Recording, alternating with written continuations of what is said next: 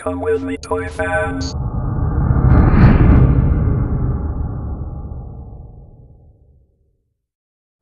Hey toy fans, my name is Tony and welcome back as always to the Analog Toys YouTube channel, and we've got a restoration video for you today. So last week George Aitken, my good buddy George, sent me another amazing Action Force gift box. Included in that was an almost complete Z-Force ATC. Now the Z-Force ATC is a Palitoy UK recolor of the G.I. Joe APC from Hasbro. Not only is it a recolor, they also modified it. They changed the turret, they added a missile rack, and completely changed the internal design of this toy. Now, I'll say straight off the bat that today's restoration is not going to be a full restoration of this vehicle, because I'll take a close-up shot of this, but the stretcher that goes in the med bay has got one arm missing, and I haven't even figured out a way yet of how I'm going to repair that. Potentially we may not repair it, we may just try to replace it. And also the seatbelt strap inside this vehicle is also missing. In fact, I'll quickly show you guys inside. Yes, inside here you can see the med bay. I said that's where the stretcher goes, and then there should be a seatbelt that runs across these 4 seats here. That's missing. I don't have that part, so we're not going to be able to replace that in today's video. But some of the issues with this vehicle that we're going to try and fix today, obviously there's someone's had a bit of fun with a paint set, put all kinds of paint marks inside and on top of the canvas cover, so we're going to try and get those removed. But I think the main thing we're going to show you today, for anyone who owns an ATC, the connection piece between the missile rack and the turret is often broken, it's often missing from the set. Today we're going to show you how to make a modified connection piece here using 4 very simple pieces of Lego, and the effect is, it works really, really well. So if you take nothing else from this video other than the fact that I'm going to show you how to connect the missile rack to the turret, very cheaply, very inexpensive, very easy to do. It's going to be worth watching through to the end. So the first thing we need to do with this restoration is get the vehicle all cleaned up, and the best way to do that is to fully strip it down. Okay, so I need to move the camera around, I need to fill the sink up with some hot soapy water, and we'll start getting this assembled. Alright, so first of all we're going to remove all the wheels. Now these should just simply quite easily pull apart. There we go. Now if I can,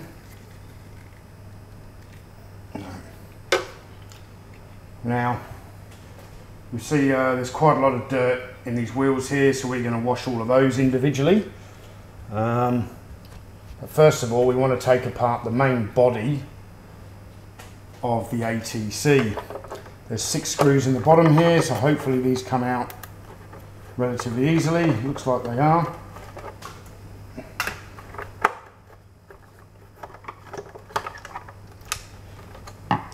And I've got a small dish here where I'm going to get the screws.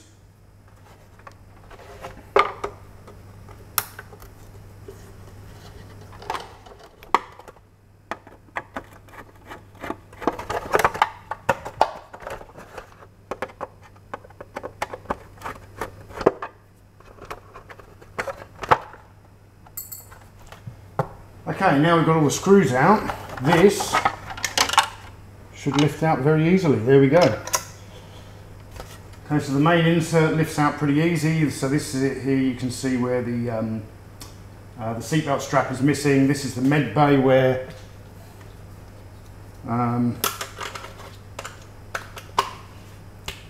the stretcher sits.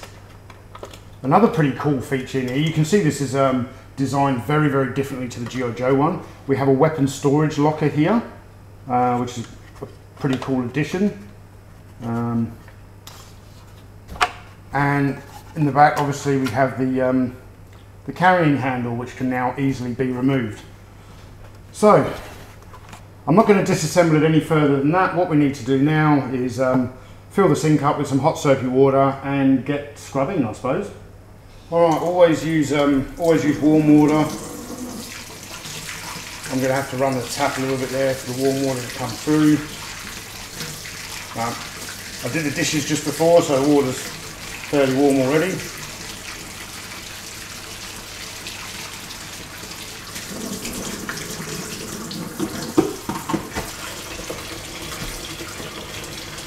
Generous amount of dishwashing liquid. This is standard for cleaning any plastic toys. Hot soapy water, dishwashing liquid.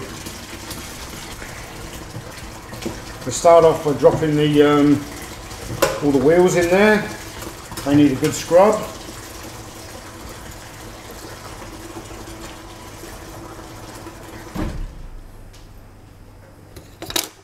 Okay.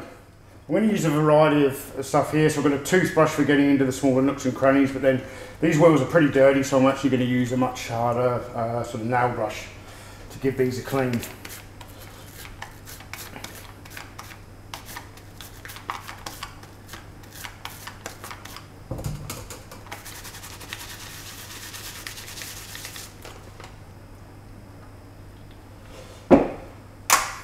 Okay, I'll skip a lot of that video because you don't need to see me clean 6 wheels. They're all done the same way with the scrubbing brush. All right, the next bit we're going to tackle is the main interior of the ATC. This isn't exactly dirty. It's just full of a lot of 35 odd years of dust. I want to be careful when I clean this because there's a lot of stickers in here and I don't want to damage them. So the good thing with the Palitoy stickers is they weren't paper, they were a type of vinyl sticker, so they don't actually get too badly damaged in water. If these were paper stickers, I would be looking for a different way to actually get this clean.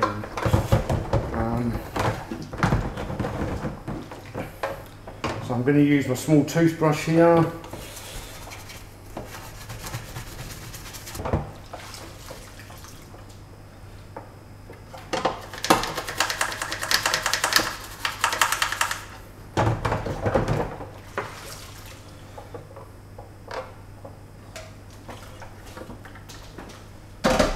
Much better. Now onto the lower hole.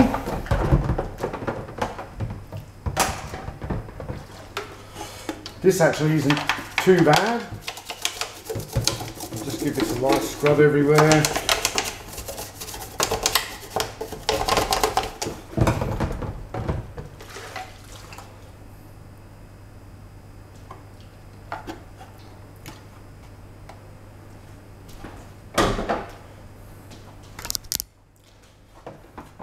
Okay, front driver's canopy.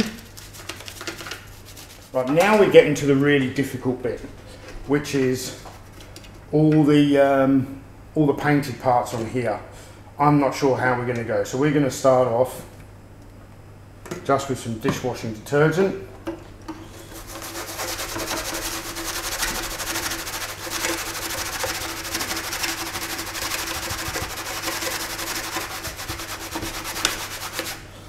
Nothing too abrasive. And that really isn't coming off.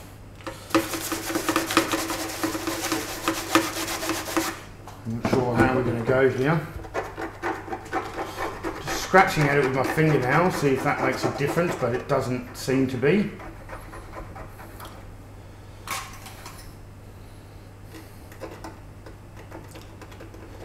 Picking it with some tweezers. Oh, that's freeing up some of the dirt and gunk. Some of this paint here.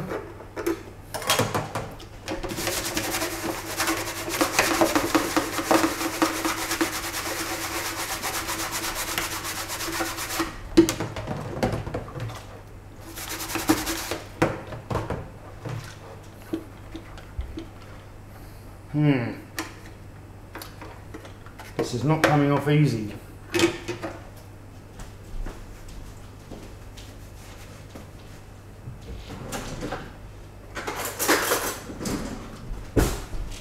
I'm just going to get a butter knife here because this isn't too. I'm using the back edge, which isn't too sharp. And these bits here just seem to to scrape off quite easily.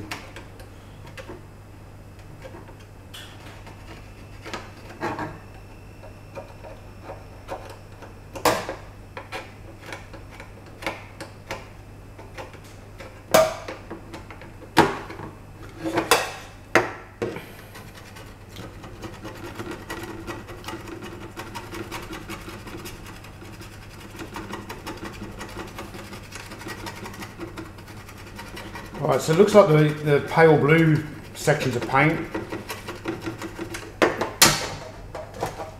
are coming away fairly easily, but the black isn't. The black may actually be marker pen. I'm going to clean up the rest of this, what I can, the white and the blue, just by scraping it off. As you can see, it's going to take me a long time, so I'm not going to film this. I'm going to turn the camera off. I'm going to scrape all these bits of paint out that I can get out. I don't know what we're going to do about the black. Then I'm going to put these pieces out to dry, and then we'll move on to how to repair the turret piece.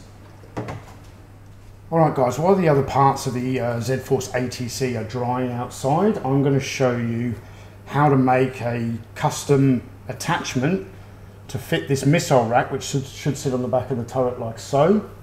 Show you from another angle. Should sit like that on a pivoting mount. Now, I do believe there is an eBay seller who 3D prints these parts, but he doesn't have any for sale at the moment. So I did a bit of a test yesterday and had a muck around, and using 4 small pieces of Lego, I can easily make an attachment for this. Now, I'll show you a close-up photo of the 4 parts you'll need. This particular piece here, I would like it to be in green. I'm sure Lego make this in green. If anyone can tell me what this part's called, leave me a comment in the section below, because I'd like to get a green one. But what I'm going to do in the meantime with this part is just cut up some green tape and put some tape around it. Okay, that was a little bit fiddly. I had to do that off camera, but yeah, I've just wrapped a bit of green tape around there. That way when you see it sitting underneath the missile rack, the white is not going to stand out. As I said, preferably try and get a green one of these. I'd like to buy one, but I've only got a small sort of stash of Lego parts, and the only part that was the right shape was actually white. So, alright, so the first thing we're going to do, we're going to take a standard shovel for a Lego minifigure, and we need to cut this down. Now, I can't do this on camera because I actually did this yesterday. But what you want to do is turn the missile rack upside down. What I'm going to do, I'm going to remove all of the missiles because I don't want to break any while I'm handling this.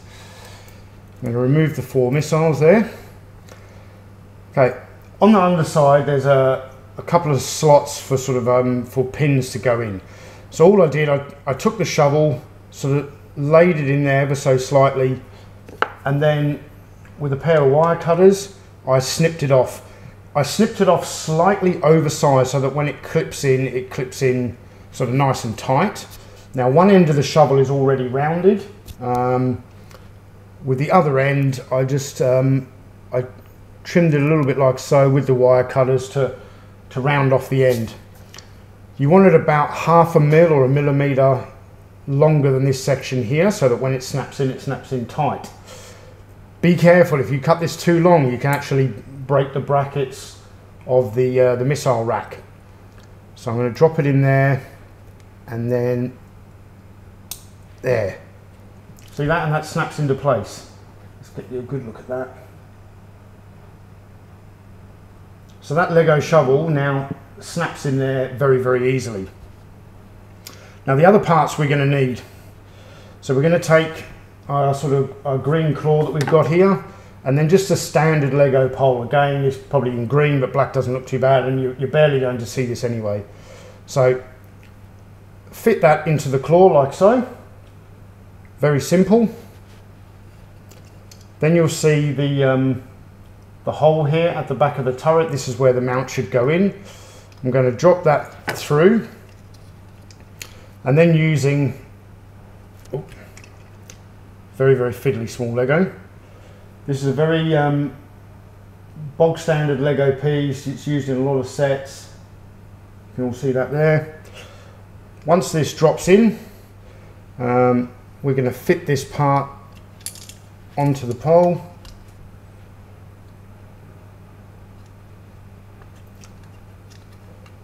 And push it all the way through till it's nice and tight. Now I've used a slightly over length piece of pole. This now allows me to actually have a mini handle underneath, and when you sort of see the turret displayed, you don't notice it, but you're able to turn this.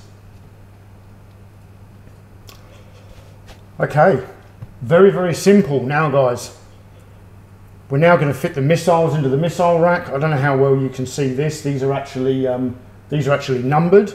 I have a bit of OCD, so I want these to go in order. Missile 1, missile 2, whoop, that's number 4, OCD, missile number 3, missile number 4. Once we've got the missile rack there, we've got our claw. All we simply need to do is centralise this piece here and snap it on.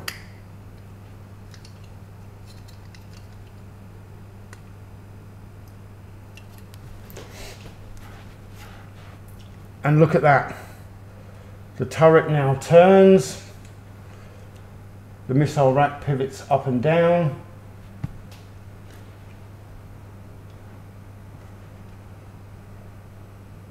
How's that for a simple way to repair the missile rack on the ATC turret? That's just tremendous. I'm really happy with the way that's turned out.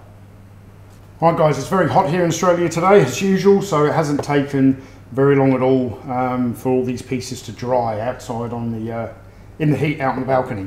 Now we need to reassemble this part. So reassemble like the main chassis of the vehicle. So first of all, we've got to drop the tow bar back into place at the back there, and these pieces sit around here. Where do these go? Exactly, I'm going to muck this up, I think. Oh. Okay, so there's a slight groove on the side here. That's where these pieces go. And these are sort of supports for the front canopy.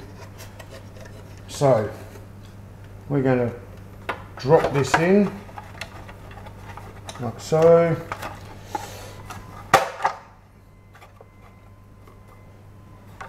Okay, now we just need to replace the 6 screws.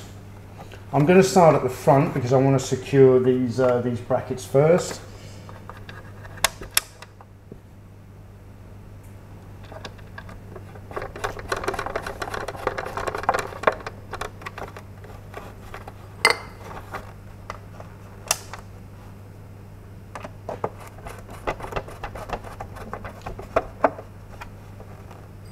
Very simple.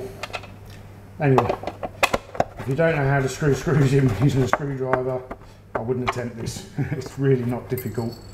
I do find sometimes when I'm repairing like G.I. Joe figures and the like, sometimes the screws can get really bound up and really tight and very difficult to remove. And in that scenario, never try to force it, because you can actually sort of round out the head of the screw and then you'll never get it out. If you're really struggling to remove the screw from the back of a G.I. Joe because it's too tight, boil some water, put it into a bowl, put the G.I. Joe figure's torso into that bowl, let it heat up for a few minutes and then have another go. Normally the heat in the boiling water will make the G.I. Joe torso expand and normally freeze up the screw.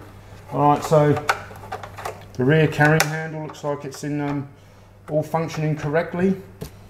I'm not going to put the stretcher into the med bay yet. I think the next stage we're going to do is replace the wheels. So and just put each axle through.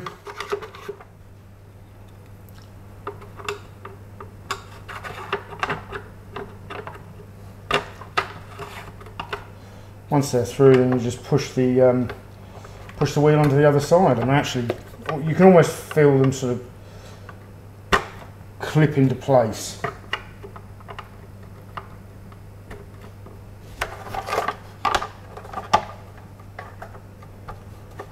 Okay, we're getting there. This Z-Force ATC is looking much better. We now need to fit the stretcher in there. As I said, we're missing the seatbelt. I'm going to try and replace that. And rather than try and repair this, I may try and find another stretcher. That's going to be a very, very difficult piece to repair. Maybe Dave at Toy Pool can help me out with something there. Maybe he's got a good idea of how to repair it. Right, then the front driver's canopy just drops in like so. So you'll see there's a couple of small hooks at the front. You locate those first and then roll it back. That's looking good. Now, we still have this issue here. I've tried everything, I can't get it removed. We're gonna go and paint this.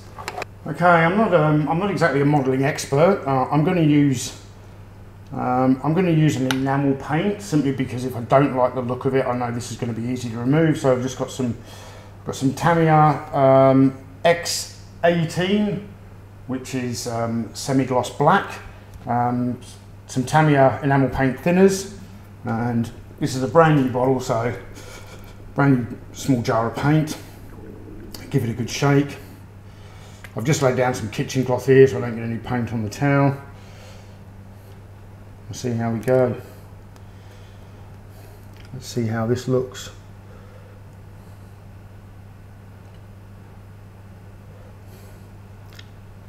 Colour match is pretty good. I think semi-gloss is the right colour to be using here.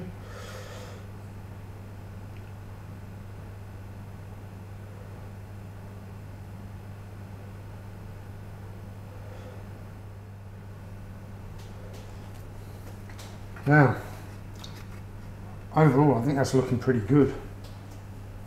When that dries, I don't think you're really going to notice that too much. I might just do a little bit more down here.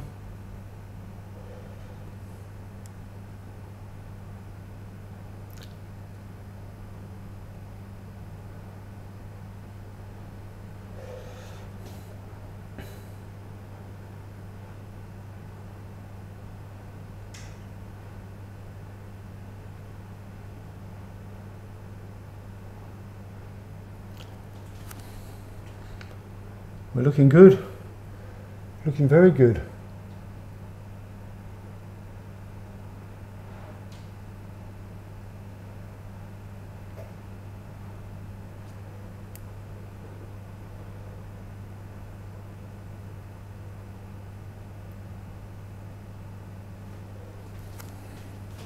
Okay guys, it is a shame that we couldn't get this all removed, but with the paint on there now, it's much less noticeable, the damage that was on there. So we fit the canopy in place via the side clips. Now the canopy's in place, and then we just need, I have to reach around, grab the turret, and grab the turret. There's 3 clips that hold that in place. Just gently press it in. And there we go. We have a Z-Force turret with a moving missile rack. So, I may do a part 2 of this restoration. I don't know. It just depends whether I want to tackle repairing the stretcher or not. I probably won't. I'm going to look to get a repaired seatbelt and try and just replace the stretcher. And there you have it. A almost fully restored Z-Force ATC. This is a gorgeous, gorgeous vehicle. I'm so thankful to George Aitken for donating this to the channel. This has been a holy grail piece for some time for me. Of course, the other holy grail piece from Z-Force is the Z-Force headquarters, which, yeah, I'm sort of pipe dreams of that. I think I've probably got more chance of owning a USSS flag than I have the Z-Force headquarters. But yeah, this is a holy grail piece. Ticked off the collection wants list. looks just incredible. I'm sure we're going to at some stage be able to replace the stretcher and the seat belt.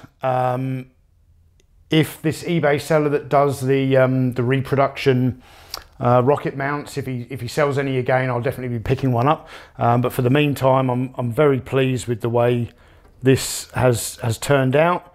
Fully functional, looks good, and is a brilliant substitute. So yeah, thanks again to George for donating this to the channel. Thank you all for watching. I hope if you have a Z-Force ATC and the missile rack connector is broken or missing, you can sort of follow these instructions and very simply get it repaired. So all right, thank you all for watching, guys, and I'll see you in the next video coming soon, I think. All right, cheers.